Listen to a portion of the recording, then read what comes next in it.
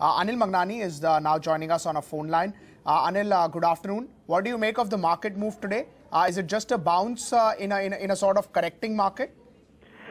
I think for now we'd have to look at it that way. It's still very, very early days, given the way we've sold off in the last 5-6 sessions. There was a key level at 7366. It dipped slightly below that and bouncing from there, so that's fine.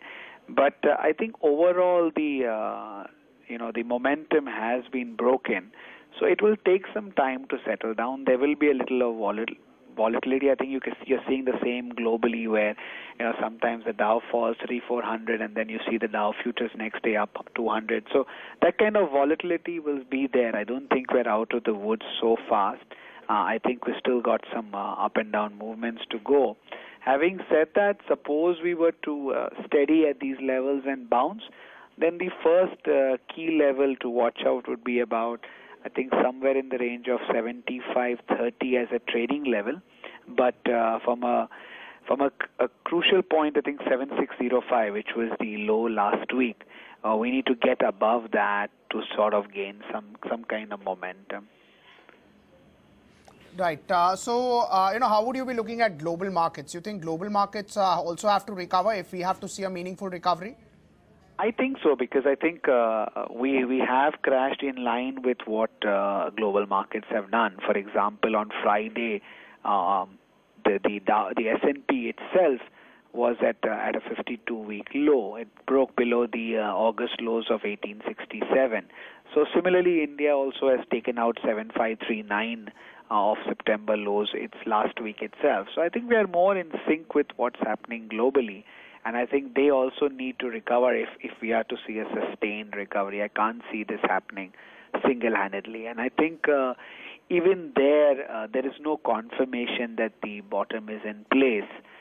They might still head lower, which could eventually again bring about some sort of volatility here.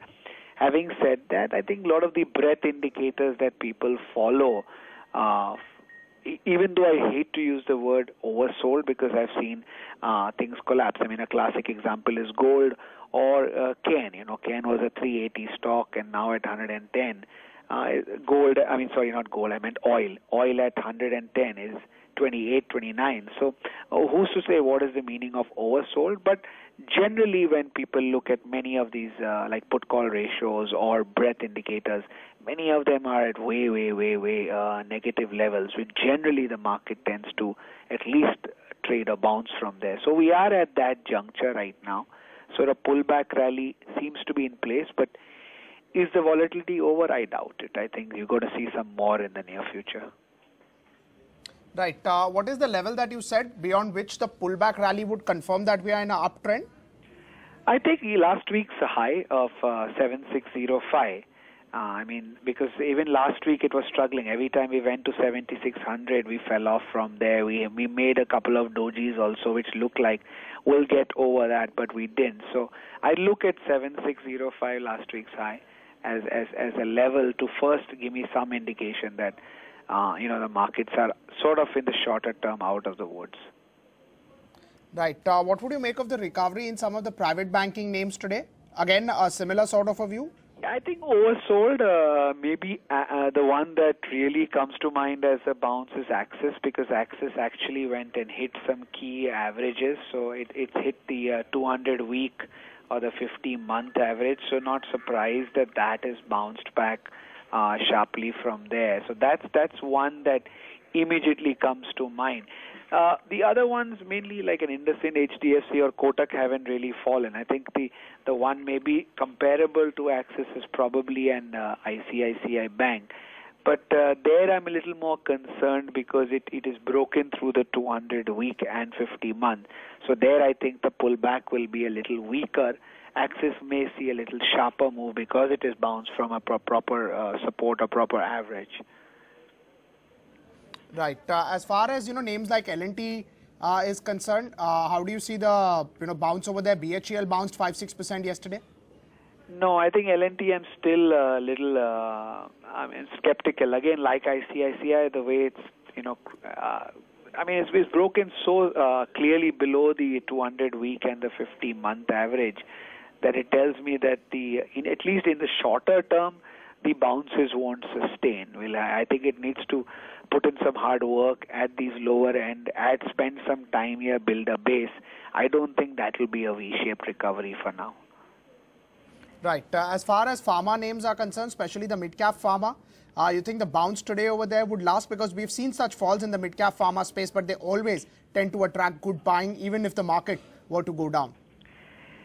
See, that's a different beast because when you compare names like ICICI or Axis or L&T or whatever, they have been falling for 7, 8, 9 months at a stretch. Pharma has been the darling of the market for the last 5, 6 years.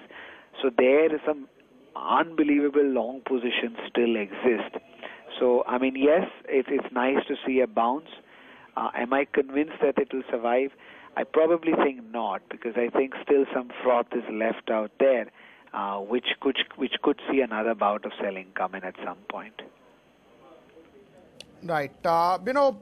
Just a word on the broader market, the selling pressure over there. We have discussed this, that, how Nifty has limited downside. But the bounce today in the broader market is also looking good. How would you look at the broader market charts and say they are still in a trend on the upside? I think the small cap is a little more worrying because the way it has collapsed is a lot more than the mid cap. So I think I'm a little more concerned on the NSE small cap 100. There are problems, but I think as far as the mid cap index, I still think it's in a much larger bull setup. Yes, okay, maybe it has not finished some downward targets, but I still feel there you're better off. I think the small cap will need some more, if you want to use the word soul searching, or more, again, like I said for some of the other stocks, needs to spend some time out here. Mid cap, I don't mind seeing, I wouldn't say V-shaped recovery, but a faster, sharper recovery. I think the mid cap index is still stronger, but the small cap is a little more worrying. The small cap probably resembles a bit more of the Nifty, whereas the mid cap index still shows a lot more strength than the Nifty. So there's a divide between the two. I think if I was buying for trading, I'd buy more mid cap than small cap right now. Right. What will be your view on Idea? A very, very strong bounce back today. And of course, they have been very big underperformers. Any signs that you're seeing that they're making some long-term sort of, bottoming charts? To be honest, no, because I think this is like a two-year lows as far as Idea is concerned. So I think the damage is significant, and at already a lower base before today's rally. For just this 18 days, the stock is down from 144 to 109. So that's a 30% almost fall in less than 18 days. I mean, trading number of sessions even less than that. So I think definitely a major problem for this stock.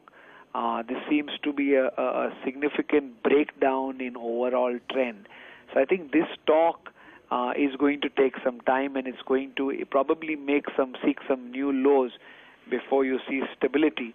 But if I just had to put out a support level as such, I would say somewhere around the immediate support is about 99 or 100 for Idea. Right. As far as Reliance is concerned, results would be coming out today. It fell down 5% yesterday. Today it's almost up 2% from that 5%.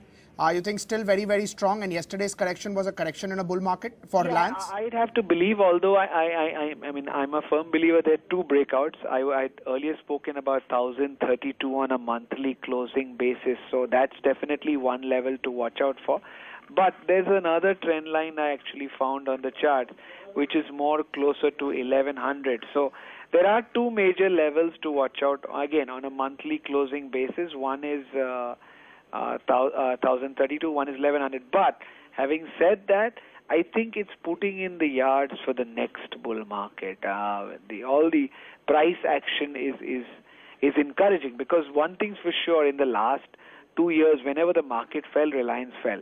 This was the first instance in 2 years that I can remember that the market fell and Reliance actually sustained or moved up, only giving up yesterday right at the fag end of the selling. So having done all that, I'd like to believe that going forward, maybe not a very short-term view, but a more 1 to 2 year horizon, this is definitely setting up for a different move. Because remember, Reliance has done nothing in 8 years. I mean, 8 years ago, the stock was at 1,600.